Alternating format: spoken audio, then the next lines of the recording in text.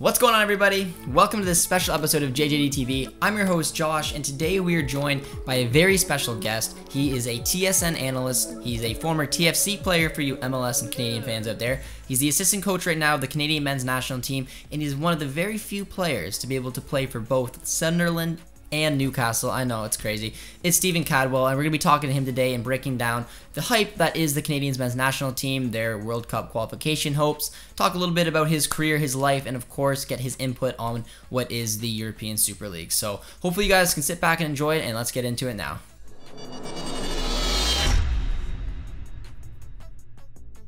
Alright, so Stephen, how are you doing today? Thanks so much again for coming on for the channel. Doing really well, Josh. Thanks for having me on. Excited to have a good chat with you today about football, soccer, whatever we want to call it. Yeah, this is, for those of you guys who don't know, this is the second time I've tracked down Stephen and made him have coffee with me the one time. So it's good to see him again. I'm excited to have him here. And the conversation today is going to be mostly about the Canadian men's national team. As Stephen, I don't know if you want to tell us quickly just your involvement and obviously your role with the national team.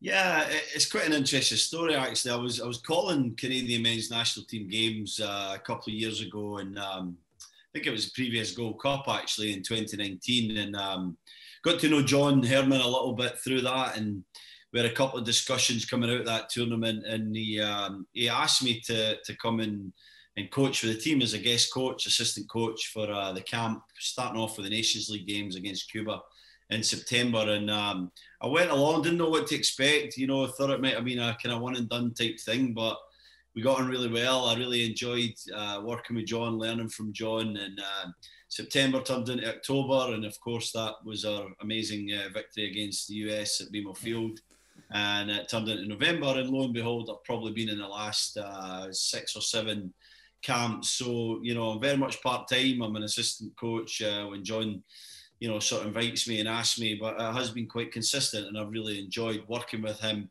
and with the rest of the staff at Canada Soccer. It's such a high performance environment. It's a pleasure to be a part of it, and of course we have some amazing players coming through at the moment just now.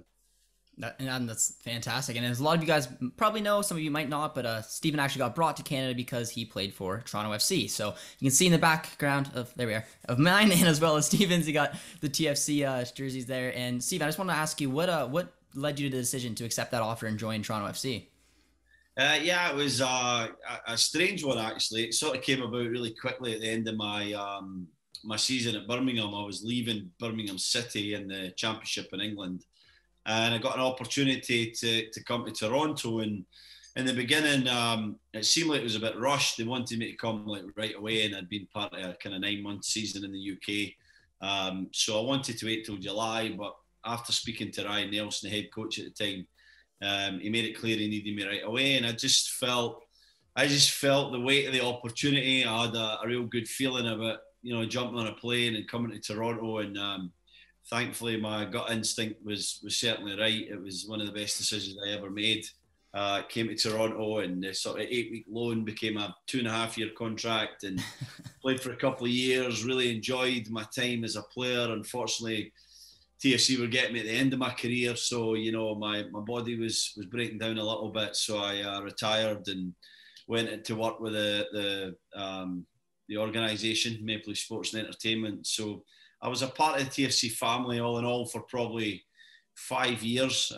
Wonderful to be involved with such a great club and a great company like MLSE, and I only wish everyone there all the success that they put into they put a lot of hard work in, so they deserve the success that comes from it. And wonderful club, one of the best in MLS in my opinion. Yeah, absolutely. And obviously the country, the city, it took you on because you obviously uprooted your life and moved here. And what kind of decision was that like when you made the decision to, Canada's gonna be my new home? Yeah, I mean, like I said, I was really feeling like the pull to come to Toronto. I felt like they needed someone in my attributes. I was a leader. I was a guy who really, helped bring together changing rooms and locker rooms and culture. So I sensed that TFC needed that at that time. Made the decision, came. It took me all of, I think, 20 minutes to realise that Toronto was a brilliant city and that it could be a home for me and my family. And when they eventually came over, my kids settled really well, and yeah, there was never really any thoughts to leave and go back home. Thankfully, the opportunities kept coming, and I'm still very grateful that I get to work in this tremendous country, this great city, and I have different hats on at different times and do different things. But I love that diversity, and I really enjoy being part of the growth of the game in Canada. Yeah, and the growth in the game definitely starts with our national team, and obviously there's the limbo of not being able to see your national team play for, well over a year. So how much has this current squad really impressed you since seeing what it's like for them coming together after most of them never playing together and seeing the kind of performances they put on the pitch for the qualifiers? Yeah, I'm glad you actually started it off like that, Josh, because while TFC have had some great success, and Montreal have had a great Champions League campaign, and Whitecaps have had some of their moments as well, some great players coming through there. The real true growth of the game will come through the success of the national team. It really is something that binds a country together and has, youngsters believing that they can be the next Alphonso Davies or Jonathan David or Jonathan Osorio or Derek Cornelius, and that's the kind of exciting thing about being part of Canadian soccer at the moment, that we have some tremendous talent coming through. I've been so impressed with the mentality of this group, the quality that they have, the strength and depth, the sort of youngsters that are below the guys that have that shirt at the moment that are going to push them in the right way, in my opinion, and the brotherhood that they've built. And John Herman's played a large part in that, and I'm just privileged to have a role. But really, the way this group's came together and how it's more than just about the tactics or about what happens on the field, but building that brotherhood, the great staff that he's put together there, that take an integral role in that, is critically important to the success that I feel we're going to achieve in the next few years. Yeah, absolutely. And after the two dominant performances you guys put on in the two opening World Cup qualifiers, what do you think was a key, putting your coaching hat on, what was a key reason you think that the group just kind of mended together the way that they did and were able to put on that type of performance on the pitch? I could say a sort of, might sound like a little bit of a airy-fairy word, but destiny, like it's destiny. This group feel it. Timing, this is their time, and that's what allowed them to go and play at that level. Of course, we were playing against inferior opposition, no disrespect to either of the teams. Bermuda were hampered by the fact that some of their European players couldn't come over, but we took care of it in the right manner because we really believe this is our time, that we are in a position to do something truly unique in this country, qualify for a World Cup. We were at 86 and, that was amazing, but this is our time. We want to qualify. We don't just want to get there. We want to go and show people on the world stage what we're all about. So, everything I've said there is just words. It's about actions now. And it's about everyone playing their part and pulling together to make that dream a reality. And I think that this is a time, destiny's on our side, and we're meant to achieve this, and we're going to go out there and prove it every time we get a chance. And we certainly did that in the 2 games in March. Yeah, absolutely. And I've been lucky enough to cover the national team a little bit on our channel, and I wasn't sure exactly what to expect when doing it because it wasn't my typical type of content, and it was overwhelming the amount of people that were just so positive and so upbeat about what was happening here. So there has been a lot of hype around this national team. I just wanted to get your opinion on how do you think this young group is going to be able to deal with the pressure down the line when these need to win games kind of come about?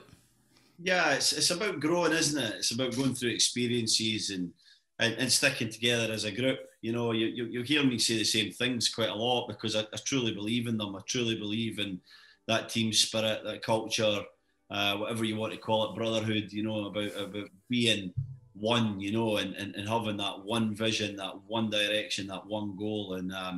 And there will be tough times because we are young and we're still learning and we've had our bumps in the road. But if we learn from the bumps and we stay as a group, will eventually become better for them, and we've found that in some of the sort of the difficulties that we've had in the last few years. So I think this group's ready. I really believe that the talent's there and the determination's there to go and prove to everybody how good they can be. And like I said, they're a great group to coach. They're really humble guys. They're guys that understand the joy that they can bring to everyone in the soccer community and in their country. And I think that's a great mindset to be in when you're trying to achieve something that's not been done for a number of years.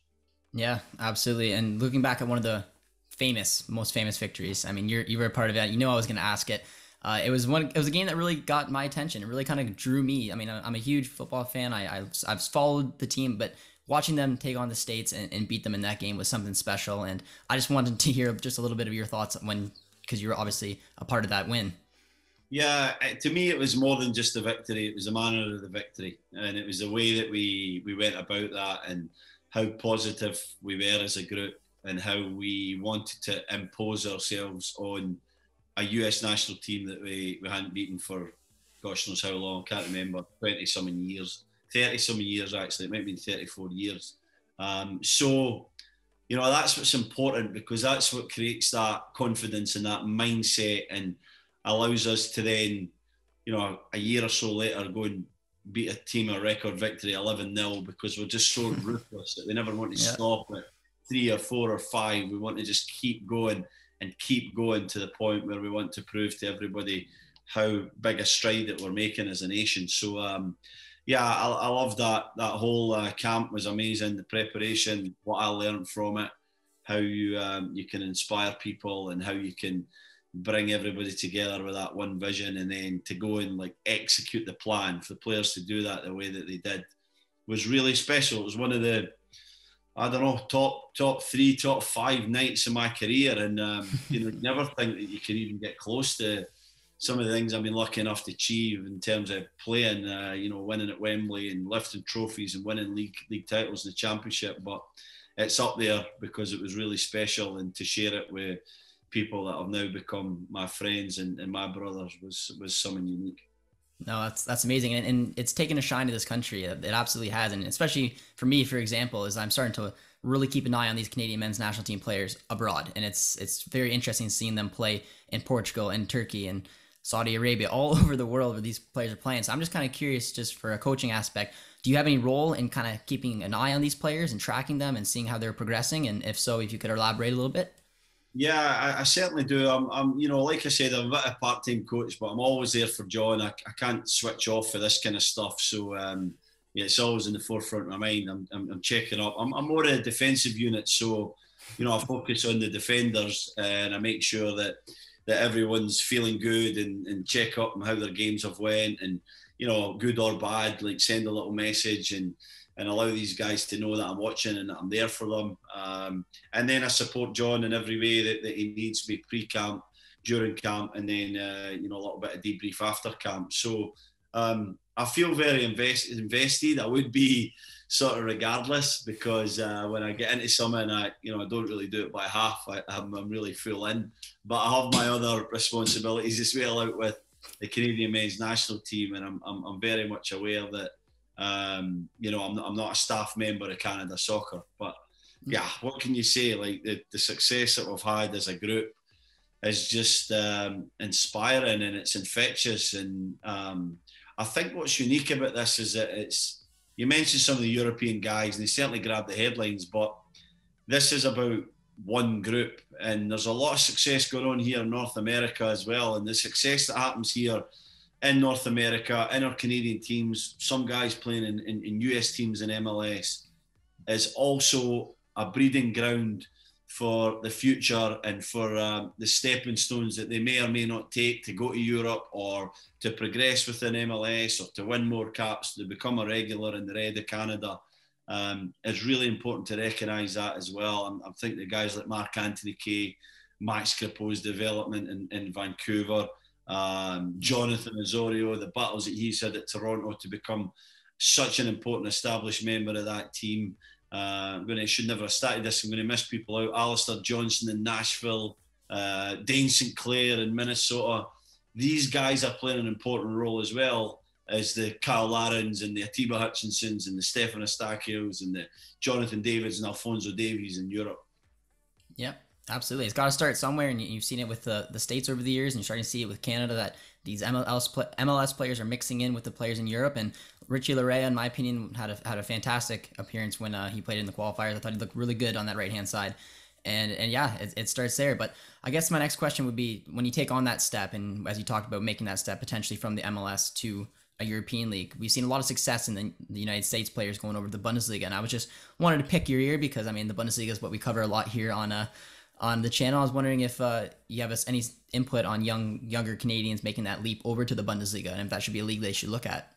Yeah, I think it should be. And I think it's not just about young Canadians or young Americans, US players. I think that, as we've seen even in England, that it's a destination for any young player. Why? Because you get an opportunity, you get a chance to learn and grow and become the confident player that we've seen so many people, go to the Bundesliga become. So terrific league that I really got to know at the start of the pandemic, of course, because it was the first back. And I really enjoyed watching it. It's good football. It's fast, a lot of counter-attacks. Some really top players playing within the Bundesliga. So my advice would certainly be to look at Bundesliga teams when you're thinking about a destination. If you're leaving Canada to go and play, or North America to go and play. And again, the structure, I think, of Bundesliga teams is really interesting and quite similar, I guess, to North America, with a sporting director or a general manager, or whatever you want to call it. It's that kind of like front office type thing with a head coach and real kind of detail around the structure of the club, which we're starting to see more and more in the UK and more in other parts of Europe, because it works and it allows everyone to focus on their responsibilities. Then it allows the players to be the best version of themselves. And usually when you have that structure, your recruitment's spot on as well. So you know what you're getting when the player comes, and then you can help him to succeed when he eventually gets in the first team. Yeah, and obviously making that connection to the Canadian that's over there right now, making headlines and winning a Champions League. I mean, how special it is to work with this kid, because he's so good, and watching him play for the Canadian national team, you know why he's already a Champions League winner and why he's gonna have a glorious career. So I just want to get your opinion on what it's like seeing him with the boys, and if he has some type of leadership role even at a young age. Well, he's a guy that loves life. He's a guy that loves being with his mates. I see him come back, and it's pretty cool actually, because you win, what did he win? 5-6 trophies in a year, and winning a game, Champions League and Club World Cup and Bundesliga, and you just wonder, what he's going to be like. And I know he's only, is he 20, 21? I forget his age. You wonder what he's going to be like, and then you just see him come in, and he's the same lad who likes to joke and, like I said, loves being with his buddies and really feels at home, just relaxing and playing football and being the guy that is. And I think that's absolutely remarkable, and I hope he keeps that for as long as he can. And everybody matures and everybody grows up, but at the moment he's just loving life. And so that to me is the most special thing about Alfonso. He loves his football. His athleticism is like nothing that I've ever seen. It's on another level. It's just quite incredible. And his maturity in terms of the way that he plays the game and his positional sense and his decision making is improving exponentially every single camp and every single time that I get to spend time with him. So it's quite remarkable. Scary to think the age that he's at, where he get to, because he's improving. And long may it continue, because I do think that this lad is going to be in such a strong space when he's 26, 27, that it can only be good for the national team. Yeah, absolutely. He's someone who's already won pretty much everything there was to win at his young age. And yeah. I mean, for our national team, it's so incredible seeing someone with his talent coming in. And yeah, it's so good to hear you say all those things about him. But Stephen, there's one final question that I want to ask you, and it wasn't a part of the original questions that we were doing, but with the breaking news that's happened about the European Super League, and I mean, the fact that we have a former professional here on the channel, I need to get your opinion. And if you want to just, however you want to say it, just give me your thoughts and opinions on the European Super League, and if it's a good or bad idea, and just really go at her. Yeah, it's absolutely terrible for the game of football that we all know. I don't think I'm unique in giving that opinion.